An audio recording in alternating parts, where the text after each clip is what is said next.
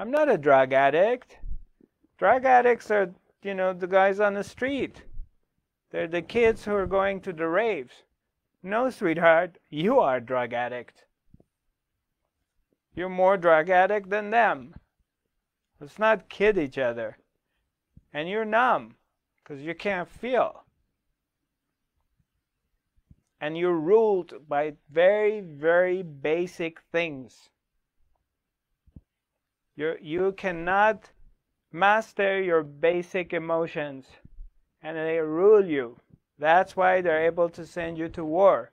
That's why you're willing to go and die for the church, for God, for country, for whatever.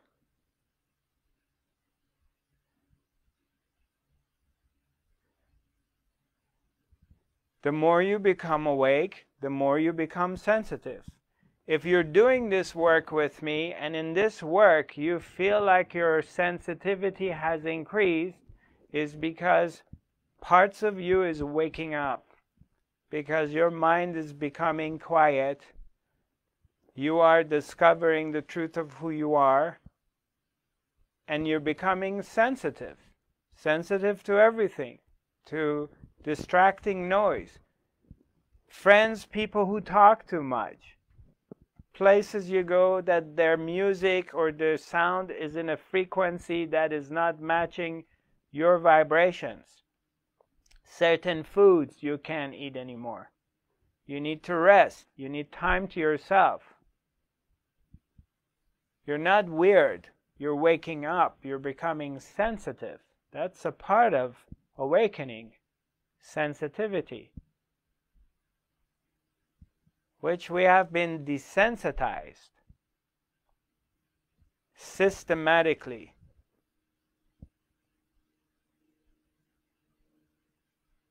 And now we're waking up.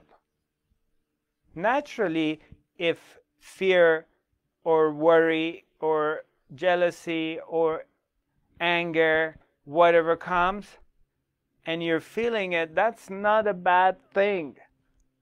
Congratulations. You're alive. Feel it. Acknowledge it, it's here. But don't identify with it that that's who you are.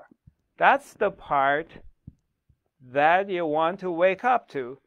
And invest in yourself to learn how you can be the observer. Learn.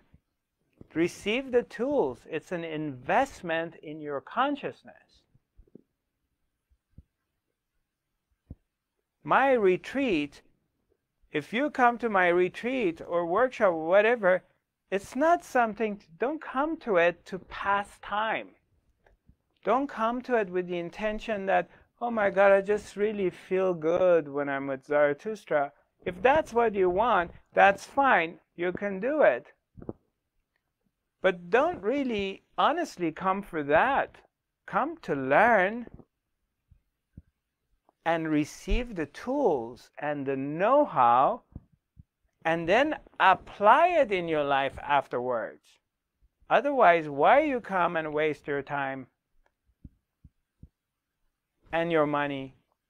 Come and invest it in yourself. And use that investment for life. Come and learn this thing one time. Do it correctly one time in your life so you don't have to redo it again. But we don't do it. We jump from this thing to the next thing and the next thing. We're not aware of it. I had so many people coming to my thing this week and next week going to do another thing and then 2 weeks after going to another thing.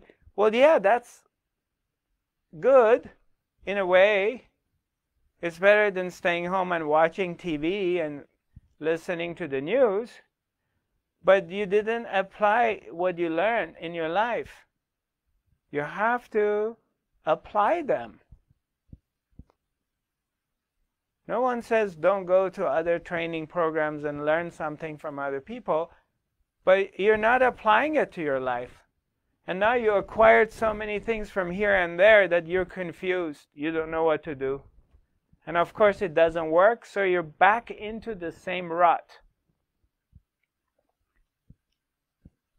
and you're worried, and you're just complaining that why things not changing, because you're not applying them. You got to apply them. Your vision has to change. You're not going to a course because of the course. You're investing in your consciousness. It's an investment. You change your point of view and you stay there, that I'm investing in my consciousness. It's an investment to uncondition myself.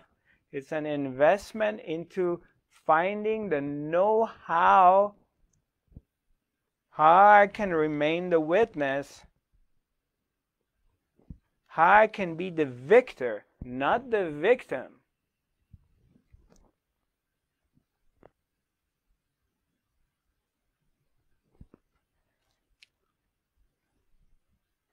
And learn mastery. Master your mind. Master your mind is not learning techniques how to think positive,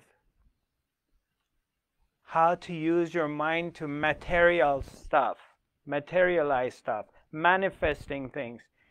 That's no different than corporations.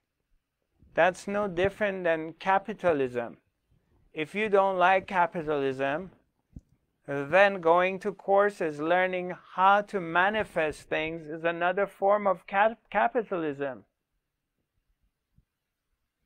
You just want to get what you want. You're trying to create a system to bring wealth, to bring your partner, to get, you want to manipulate life to get what you want.